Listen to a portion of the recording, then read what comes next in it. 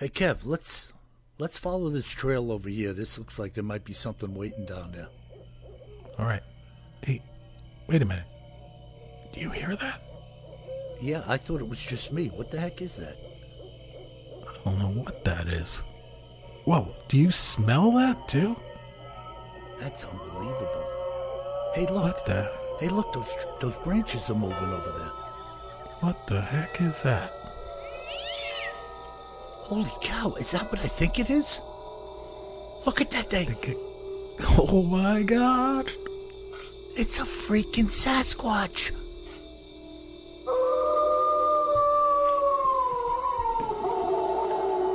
Welcome to the Bigfoot Terror in the Woods Sightings and Encounters podcast.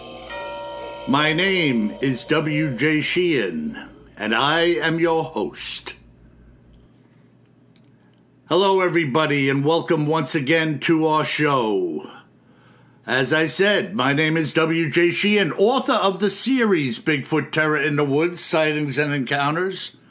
9 volumes available in ebook and paperback at Amazon. And Volume 9 is finally up and going on Audible. So there's volumes 1 through 9 available at Audible and also at iTunes and Amazon as well. So I'm really excited about that. And please go out there and grab a copy for yourself. And now, without any further ado, may I introduce you to my brother and co-host, KJ Sheehan. Kev, how are you? I'm doing all right, Bill. I was out in Denver this week. Didn't see any HairyMan. Didn't go to a haunted hotel. But flew in at around midnight last night, so I'm happy to be back. No HairyMan in the parking garage? No HairyMan in the parking garage. Boy, that's disappointing, I thought for sure. A couple of creatures on the plane.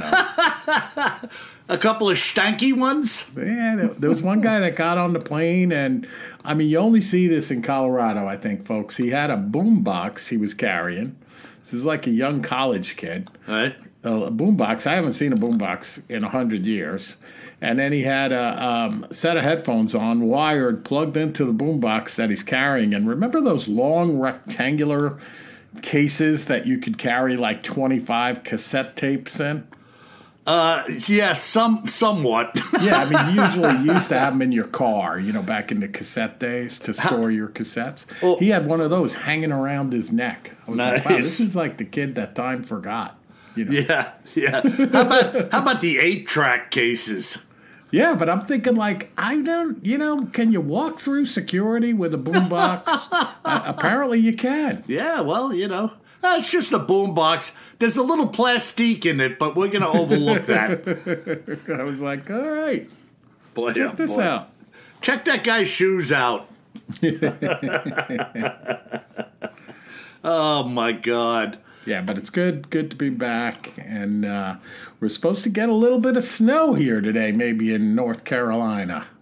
Yeah, believe it or not, there was some flurries coming down in Nassau County. Ah, okay. It was just like one of those little patches floating over that area, you know. There was some snow off the shore in the Atlantic, but the majority of what was there didn't come close to us, you know. Right. And they're not expecting any accumulation here, but it would be fun to see some flurries. Yeah, you can keep your flurries. When I was out in Denver, man, I didn't have to go out in it. It was good. The one morning, all my meetings were at this big hotel there near the airport. And the one morning I got up and I was going for a walk inside this convention center, and it was snowing like a blizzard outside. It was super cool. Wow. Yeah, you know, it's nice to look at, right? Yeah. And, you know, some of the listeners to our podcast, a lot of the listeners to our podcast live up there, Oregon, Pacific Northwest, Washington. I got the shout out to my buddy Jonathan over there. These guys are in the thick of it, man. Oh, yeah. Oh, my God. Temperatures, snow, wind, rain, sleet. I mean, come on. Yeah, they've been getting some weird weather out west for sure. Yeah, I wonder what the HairyMan does in these conditions. They probably just stomp around. stomp around, doing snow angels, stuff like that. Yeah. Hey, look at this snow angel, man. That's freaking enormous. Yeah, folks, if you have any pictures of giant hairy man snow angels, send those in. Yeah. You have to get Andre the Giant to lay down and do it for you. Oh, my God. Awesome. So, what do we got today, Kevin? Our cryptids in the news and other oddities segment. Yeah, Bill, one of our listeners wrote in about this a few weeks ago, and I hadn't heard about it, and I started looking into it, and I was like, this is a really cool story. So we're going to talk about the Mantell UFO incident. Okay. And, this is a great story, and I hadn't, it kind of rings the bell, but it wasn't super familiar when I went back to it. So this happened back in 1948 on January 7th in Kentucky, in Franklin, Kentucky, which is near Fort Knox, the infamous Fort Knox. And, of course, it is a UFO story, or today we would call it a UAP, unidentified aerial phenomenon. But it's very well documented, and it involves the military as well, so it's super cool. So this is the one where a 25-year-old captain in the Kentucky Air National Guard, his name was Thomas F. Mantell, he crashed a P-51 Mustang and died in the crash in pursuit of a UFO. Boy, that must have been some dogfight, boy.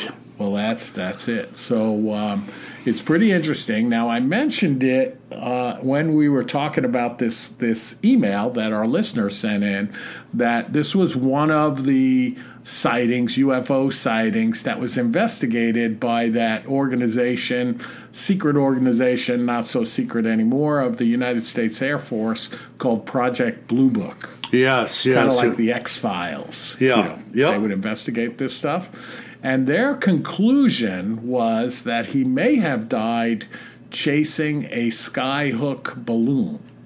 Come on. I know. Well, at least they didn't say he was chasing a bear. Yeah, but it'd be really difficult for a P-51 to catch a balloon, wouldn't it? Come on, people. But the skyhook balloons, just I had to look that up to see what that is. But when you see a picture of a skyhook balloon, you've seen them before. Yeah. They're kind of this helium-filled, silvery white balloon with the long kind of plastic material draped over the balloon and then hanging below, long, deep below, with whatever cargo it's carrying, like weather equipment and stuff like that.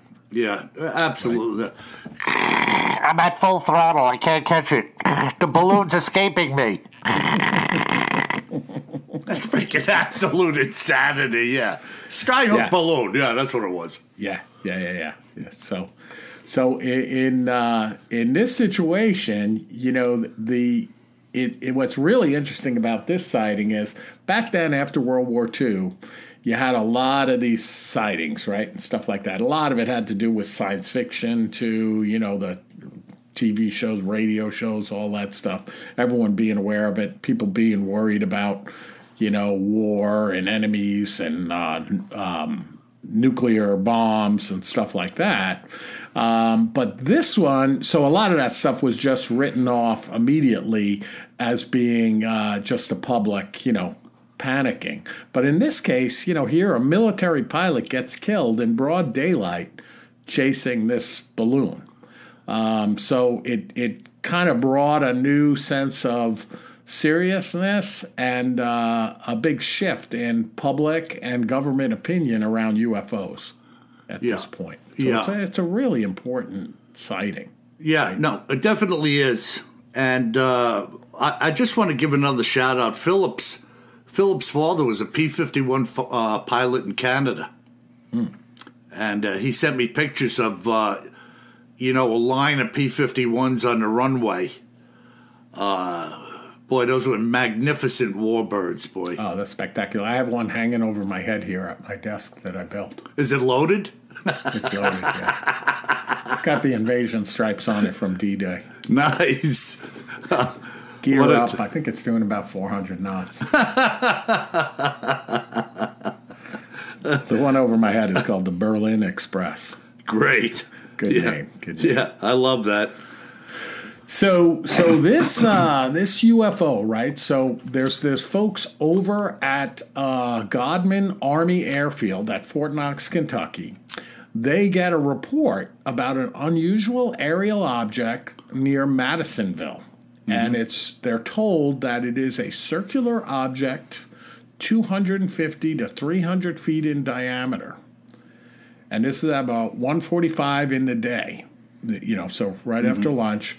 This guy named Sergeant Quentin Blackwell saw an object from his position in the control tower at Fort Knox. Huh. A couple other witnesses that weren't in the tower saw this thing, and they said it was very white and about 1/4 the size of the full moon. Wow. Yeah. And they said through binoculars, it appeared to have a red border at the bottom.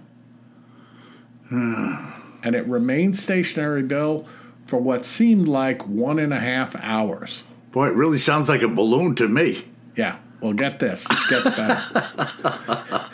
Observers at Clinton County Army Airfield in Ohio, so, up the road a bit, they're seeing it too. And they describe the object as having the appearance of a flaming red cone trailing a gaseous green mist. Yeah. And they saw it for about 35 minutes. So you see a lot of balloons, Bill, with flames coming out the back, right? I was just going to say, that just sealed it for me. So what's next in cryptids in the news? I think we've gotten right to the bottom of that. So these 4 P-51Ds Mustangs are out flying. They're in the air already from the 165th Fighter Squadron of the Kentucky Air National Guard. One of them is piloted by this Captain Thomas F. Mantell. They're in the air, and they're told to approach the object. They're in radio communication with the pilots throughout the event, of course. One of the pilots' Mustangs was low on fuel, so he turned around and came back to base, or at least that's the story he told. I'm just kidding. But he was low on fuel and went back. Uh-huh. And Mantell went after this thing in a steep climb, basically wide open, and he couldn't seem to catch it. And he got up to about 25,000 feet with his wingman, and his wingman's telling him, hey, you got to pull off of this because they didn't have oxygen, apparently. And his wingman pulls off, and apparently Mantell blacks out, they think, at around 25,000 feet or higher. And they saw his plane kind of spiraling slowly back down toward the ground in like a circle, getting lower and lower. And his plane eventually crashed just south of Franklin, Kentucky in a field. Wow. It really does sound like he did, in fact, black out. Absolutely. Well, I got to correct myself, too, because I said before Philip's father, it was Jonathan's father. Who was the P-51 pilot. Okay. I realized I misspoke. Well, that's pretty good. So this was reported, across the U.S. in the newspapers back then, right? This pilot killed, captain, Air National Guard, chasing what he thinks is a UFO. Of course, I'm sure in the articles then they didn't say it was a weather balloon because that was a Blue Book Project Blue Book finding, and there was no such thing back then, of course. But it's interesting, when this was reported around the nation, not only what I said, which I think is close to what really happened, there were all kinds of rumors and claims that, like, the flying saucer was, in fact, a Soviet missile. It was an alien spacecraft that actually shot down the P-51 Mustang. And then it was told that, one of the rumors was that Captain Mantell's body, was found full of bullet holes, so kind of like he was shot down by this thing. And other stories said that he was radioactive and the wreckage of his plane was highly radioactive, but, we'll never really know. Yeah, well,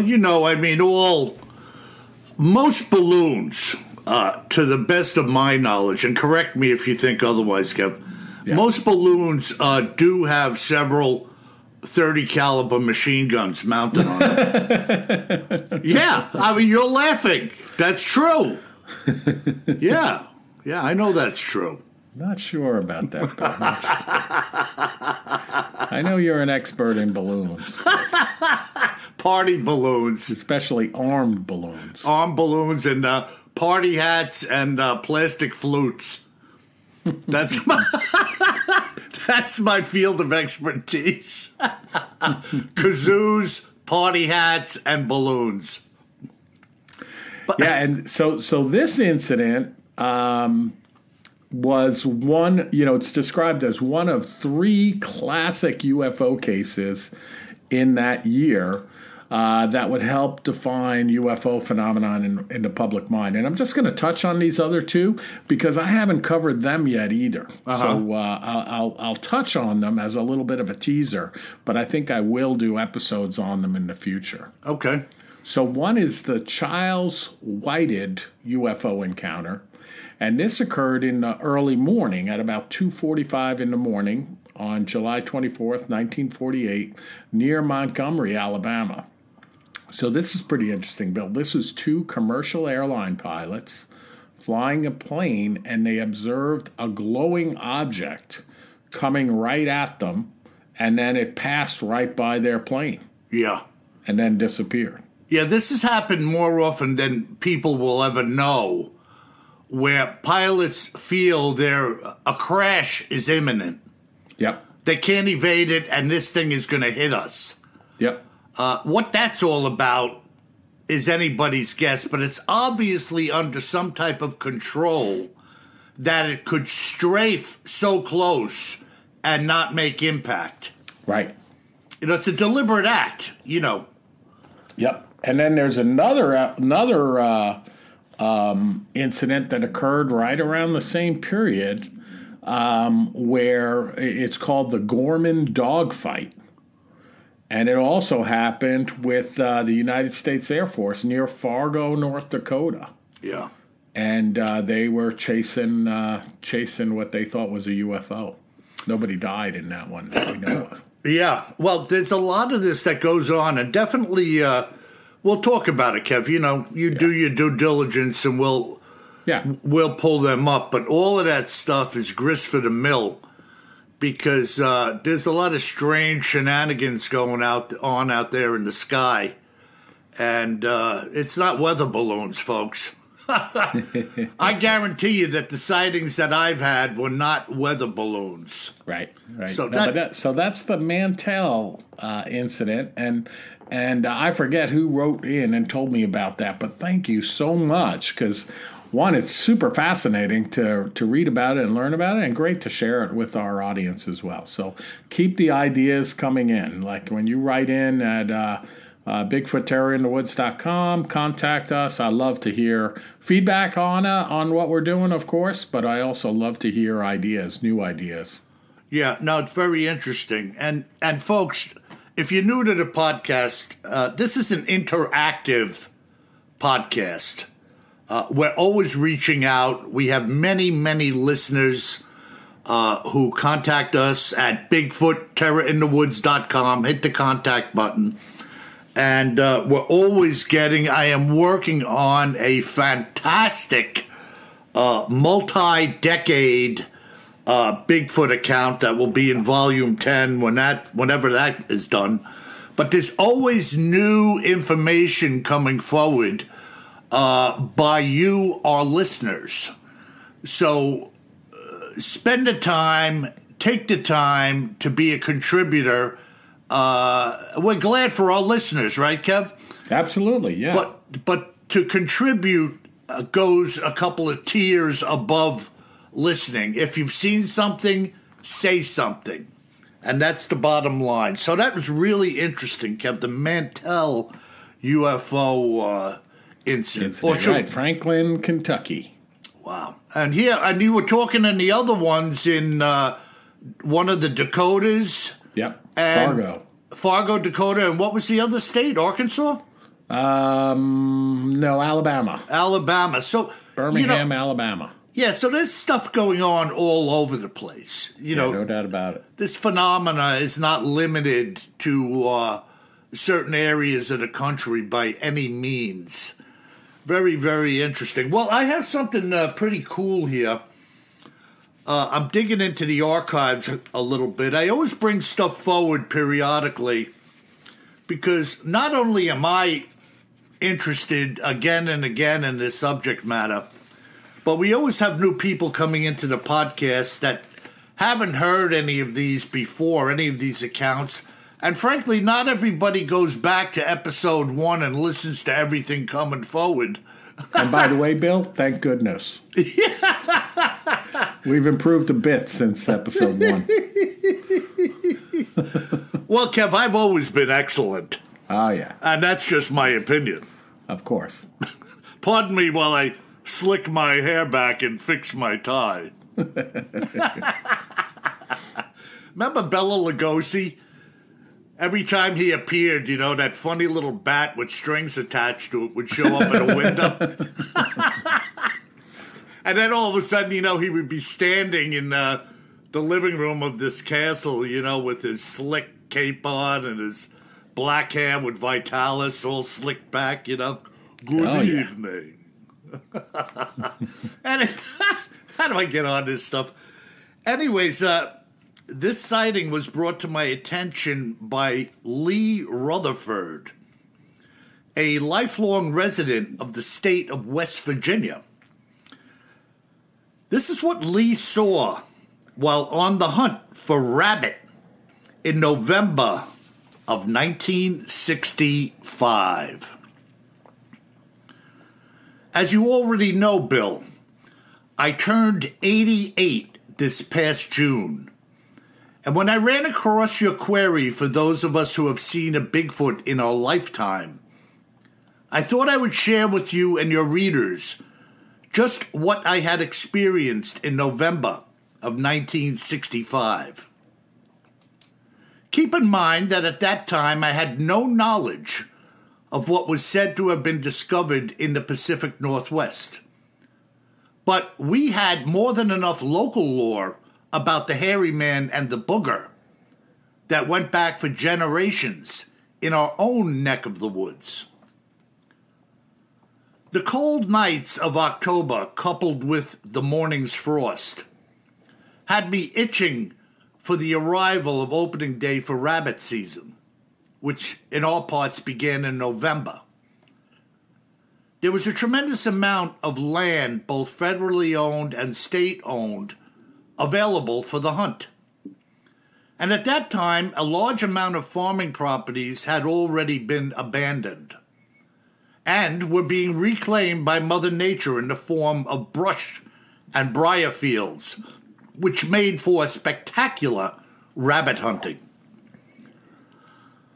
I personally knew of, at the time, an old codger named Mr. Graves, whose family had owned a number of large landholdings in the region. And he would allow me to hunt his properties in exchange for some field game.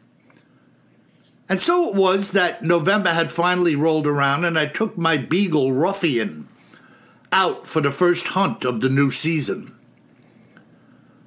I was working a 600-acre field that was once used for growing cotton, which was now comprised of waist-deep bramble and some thin trees. Mr. Graves would take out his tractor with a cutting attachment on it prior to the season opener and carve out a number of pathways around the field in order to aid in the hunt. Excuse me. On my first day in, Ruffian and I had scored 7 nice cottontails in 4 hours, and I made my way back home. The following day, we had a heavy rain, and it was 2 days later that I was back in the field on the hunt. Now, the area which I had gone into on this day was a low-lying field. I mention this because the land from my position elevated some 50 feet or so going to my north at about 300 yards, which concealed the rest of the field from my view, unless, of course, I was to walk up this elevation. So Ruffian was working the brush hard, and as of 8 a.m. I hadn't yet fired a round. It was windy and very cold. At this point I was walking, cradling my Remington in my arms, heading in a westerly direction on one of the paths that Mr. Graves had cut through the bramble. The elevation which I just described to you was on my right-hand side, being to the north. Suddenly, Ruffian let out one of his beagle howls, and I turned my head to the north in response. When, to my utter amazement, standing directly atop of this somewhat ridge, some 300 yards away from me, was a huge hairy man staring in my direction. Ruffian was leaping up and down, howling, as the beast just stood there unmoving. Now, the growth on this field was uniformly about 3 to 4 feet tall, and at the distance I saw the creature standing, the brush was concealing its lower body to about mid-thigh. The creature just stood its ground for maybe a minute, as I attempted to calm Ruffian in the hope of not scaring it off, before I had some more time to look it over. But such was not the case that day, for no sooner had I calmed Ruffian down than did the beast turn and walk back out of sight behind this ridge. This beast was standing against the backdrop of a gray and white sky, also amidst a gray and golden yellow field of bramble and tall grass.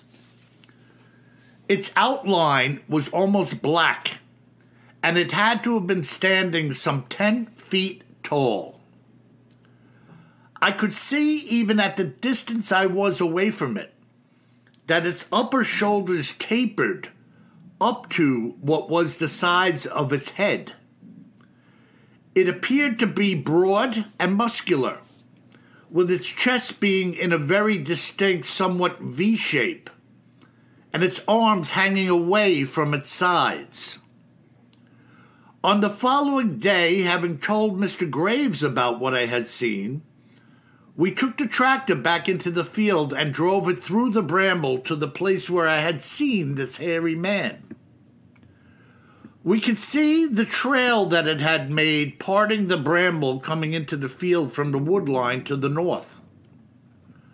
We followed the trail on the tractor, and along the way we came across a large pile of scat, which was definitely not that of any animals in the area.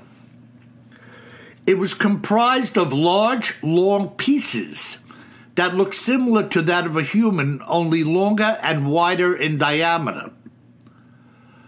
I realize that nobody is too keen on talking about scat, but as a hunter, scat is an important determining factor when tracking.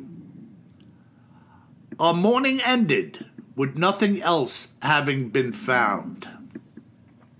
What do you think of that, Kev? Pretty wild. Now, that was Virginia, Bill? West Virginia. West Virginia, okay. The rabbit hunter. Yeah. That's pretty wild. I like the name of his beagle, too. Yeah, Ruffian. Kind of cool, huh? Ruffian's a great name for a beagle. But, here you go again. Just a person going about their day, probably when most people are sleeping. He's out with the dog trying to score a couple of rabbits in the brush. And lo and behold, he's confronted with this hairy man. Yep.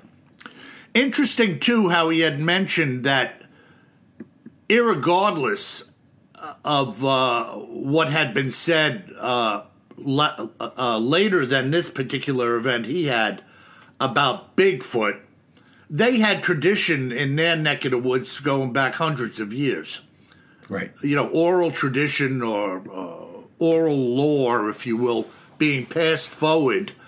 And it's interesting because it reminds me of conversations I have had with Philip in Kentucky, where they have known about the hairy man down there generationally for a long, long time. And it wasn't called Bigfoot. It was called the wild man or the hairy man. Or the hairy man or the booger. Or the booger. Yeah. I mean, it's, the name Bigfoot is pretty modern, right? Back to that account in California. Yeah. But people have been seeing it forever. And Sasquatch, we don't know how old that name is, right? Because it's adopted basically from the indigenous people's word, right? As I understand it. Yeah. And, I had asked Philip at one time. He's very knowledgeable of things down in that area. I had asked him where the term booger had originated from. And he said that the term booger was originally a Germanic word, which basically meant some type of demon, some dark entity. I forget what the word was, but it wasn't booger. And of course, the word became bastardized in the United States, right? By people coming forward to the term we now use, with booger, But so people have had knowledge of these things and sightings and were warned of them by their elders going back hundreds of years.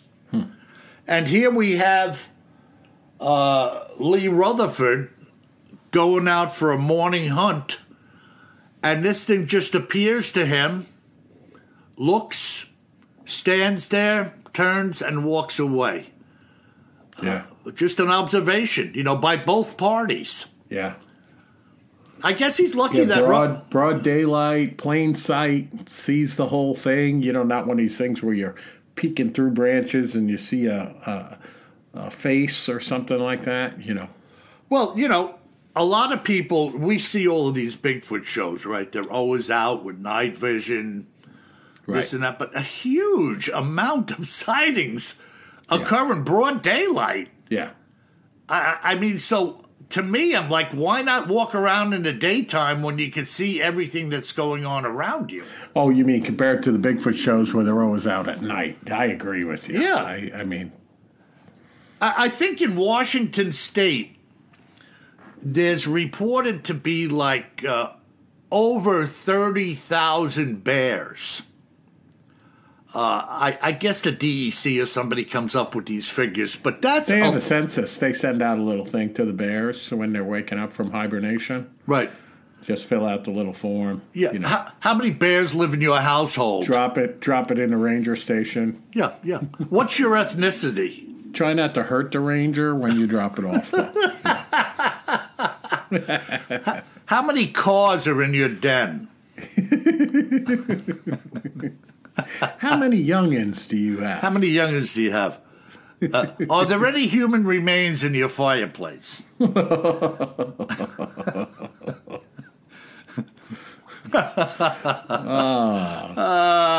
Is there a human on your fireplace spigot as you fill out this form? Things like that. People are interested in such things. Unbelievable.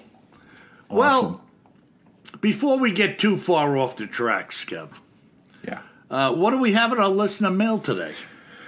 Yes. We have some good emails that came in, Bill, and some folks have been following the advice of sharing other creatures and sightings with us. So the first one is Joe from Nyack, New York. Up the river from you, Bill. Yeah, up what river? The Hudson. The river in my backyard. Yeah, that river. Yeah, the subject is the Kinderhook creature. Whoa. But Joe talks about some other stuff, too. He says, "Hi, guys, it's Joe. Just wanted to pass this article on to you both with KJ more in mind, as I thought this might be a good subject for your cryptids in the news segment.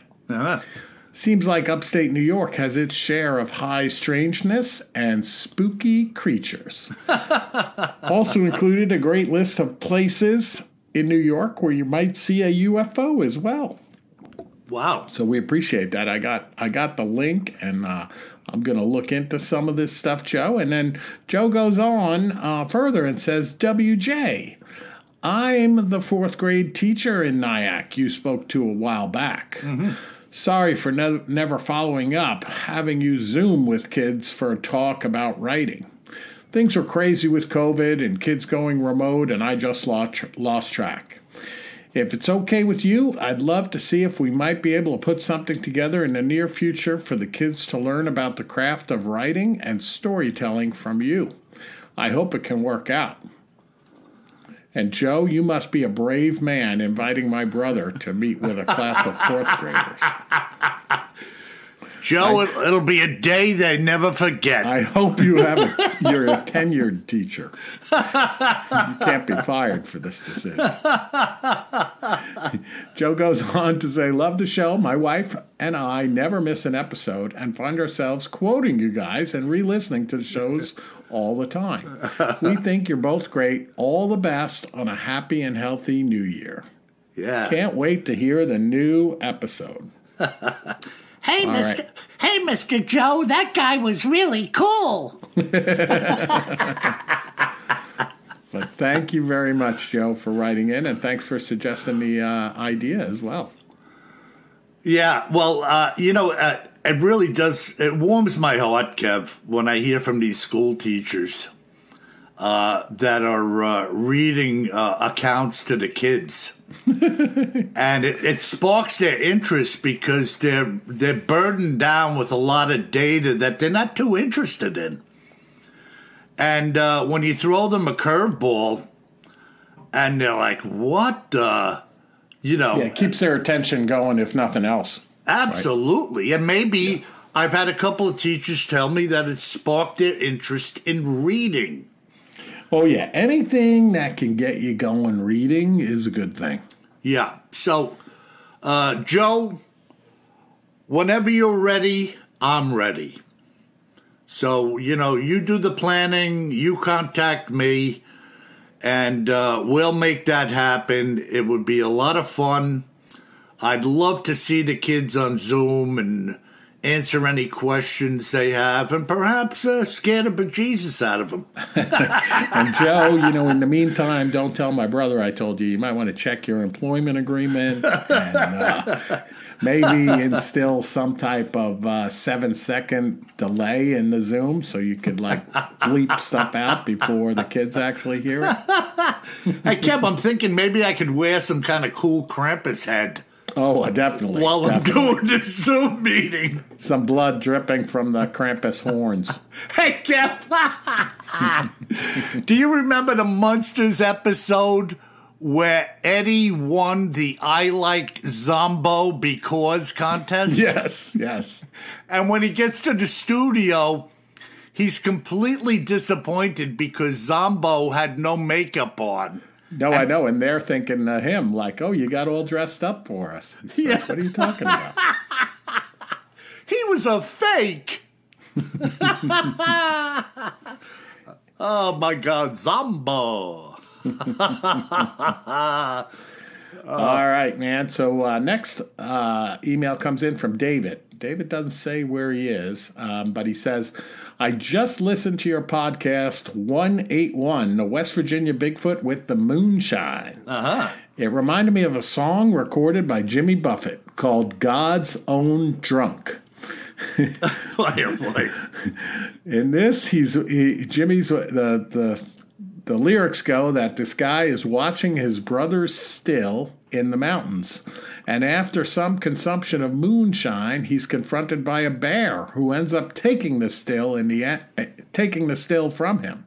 And in the end, there's a lot of humorous lines in the song. I guess you could switch bear with a Sasquatch and have it line up with your story. Pretty funny. Yeah. Talking about somebody who went off the rails, God's Own Drunk. I haven't heard Drunk. that Buffett song, but I gotta go check it out. Yeah, let me know if you like it or not. All right, and our last email this week, Bill, it comes in from Kate, and Kate is from Gilbert, Arizona, and I used to live. I'm sorry, she's from Gilbert, Arizona, but she lives in San Jose today. I was going to say I used to live close to Gilbert, Arizona, out in the desert. So she writes in, "Hello, Bill and Kevin. My name is Kate. I'm from San Jose, California, but originally." I mixed it all up, Bill. Sorry. Go ahead. That's all right. My name is Kate, and I'm from San Jose originally, but currently living in Gilbert, Arizona. There you go. Reversal. Right. A reversal. Yeah, reversal. I love your podcast, and I'm a big believer in all high strangeness, as Bill would say. Look, Bill, you got a lot of people quoting you. I'm a bit behind on episodes, but I have listened from the beginning. I just heard your Halloween episode and Bill's story of the two cats. I feel there is a strange quiet and loneliness when someone we love passes, but there are signs that they remain. I was born at 2:22 a.m. Just recently was the 15-year anniversary of my mom's passing. I miss seeing her every day, and ever since her passing, I see 2:22 everywhere. So like the time of day of 2:22. Okay. I used to work as a pastry chef and would set a timer, but would look up at exactly 2 minutes and 22 seconds remaining on the timer. Huh. I wake up sometimes in the middle of the night exactly at 2 a.m. and 22 minutes, or look at the clock in the middle of the afternoon, again, 2:22. Huh. I can't help but think that my mom is around and just letting me know. It gives me great comfort, and I hope Paula's cats do the same for you. Anyway, I very much enjoy your podcast and laugh often to you both. Thanks so much for what you do. Kate from Gilbert, Arizona. So, Kate, first off, I got to tell you, are you sure your clock is working? Because sometimes when you buy those clocks, Bill, they have that sticker over the display that says like 2:22. Well, just to show you what the display looks like. You know what they say? Even a broken clock is right twice a day. Twice a day. No, I'm just kidding, Kate. Of course, it's a cool story, and I think there definitely are signs, like Bill mentioned when he was talking about the gatos. Yeah, now I got to share with the listeners a couple of things that have happened more recently. And you might say coincidence. I have no answer for these things. All I know is they haven't happened before. So that's my bar. This is not something that regularly happens.